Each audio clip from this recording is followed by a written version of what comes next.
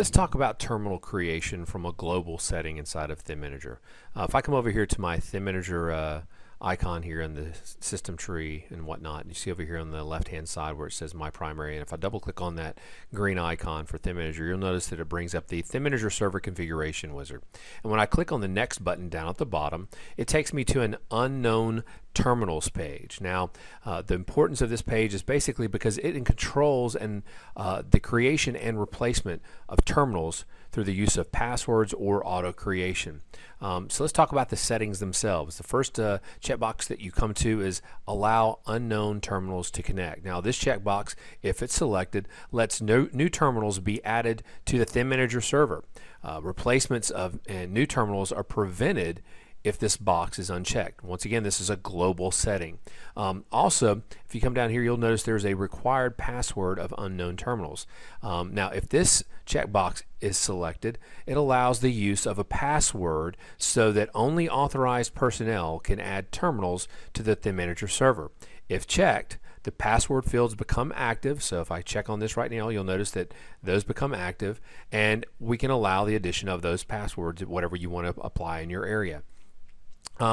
The third feature on this page is the automatic terminal creation. Now, the reason for this, if this box is actually checked here, it allows the auto creation of an array of different terminals as described in the auto creation of terminals right there. Whatever the name is going to be, we can continue to do that easily in a large deployment. Now the auto create mask, the part of that is the field is the base name that's going to be used in that array of terminals when you're using the auto creation of terminals. So in essence, if I say right here auto term and I create 5 or 6 different new terminals using this auto create, then therefore they're going to be labeled auto term 1, auto term 2, auto term 3, auto term 4, and so forth. You can change that mask to whatever you want it to be, whether it's plant floor, layer 1, layer 2, HMI 5, whatever you want to do.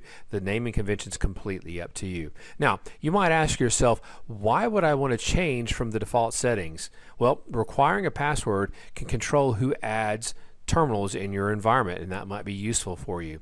As well as using auto creation can be helpful in some very large deployments. So if you have some needs in this respect and you wanted to know how to change some terminal configurations and the adding and creating of terminals from a global perspective, you can easily do this inside of ThinManager from the ThinManager Server Configuration Wizard.